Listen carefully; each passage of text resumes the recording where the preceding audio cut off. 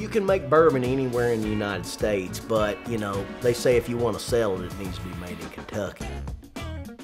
I would estimate that most Kentucky bourbon goes into what we call Kentucky barrel. The wood has been seasoned for 3 to 6 months prior to construction of the barrel.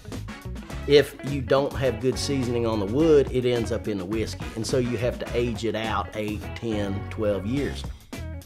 You know, what makes Kentucky such a great place to make bourbon whiskey?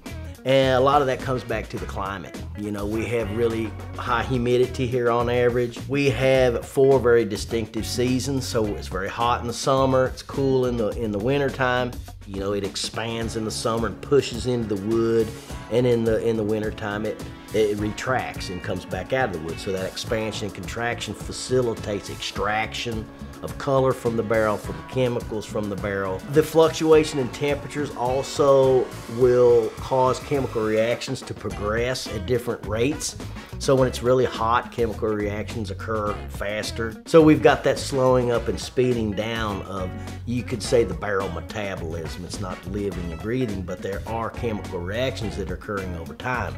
Again, you've got extraction of chemicals from the barrel. You've got esterification reactions occurring over time. You're getting, you know, single note strawberry and fruity notes start becoming floral notes and more like pineapple, very complex. And that's through those high level esterification reactions that are occurring. A third component is evaporative loss. And so that's something that people who, you know, hey, I can make bourbon anywhere in the United States, but if I make it in South Texas, I may not have 1 drop of anything left in the barrel.